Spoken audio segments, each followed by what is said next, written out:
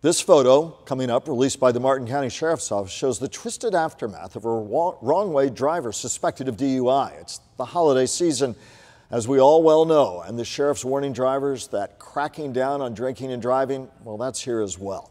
Contact 5 investigator Dave Bowman live in Hobe Sound where the crash happened. Dave?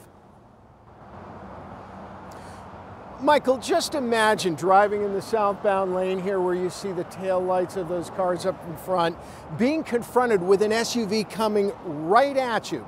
Well, that scene played itself out this weekend here on US 1 near Osprey Street in Hobe Sound. And it led to a crash, and we have a warning. The image of that crash is very hard to look at. No, ma'am, I'm calling to report a car. It's hard to believe no one died or even had life-threatening injuries. Moments before this crash, We're northbound on US 1, but he's driving in the southbound lane. Over 60, I'd say closer to 70 miles an hour. a driver called 911, warning of a dangerous driver. And then Head on with a car, ma'am. He just head on with another car. deputies blame a suspected drunk driver for the crash. And nobody died.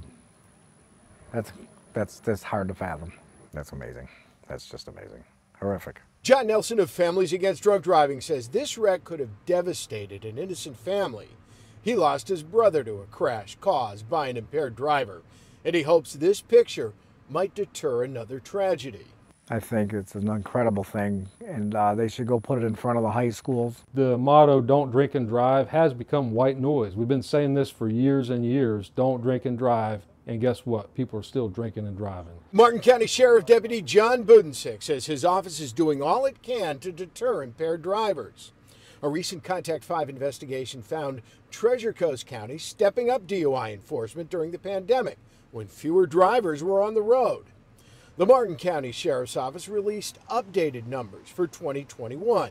61 alcohol-related crashes, 294 DUI arrests, more than 369 DUI-related charges. It shows us that we need to remain vigilant and stay on what we're doing. John Nelson hopes the image of the crash stays with everyone who sees it and that law enforcement steps up DUI enforcement. I mean, I think what they should do is put up some DUI checkpoints.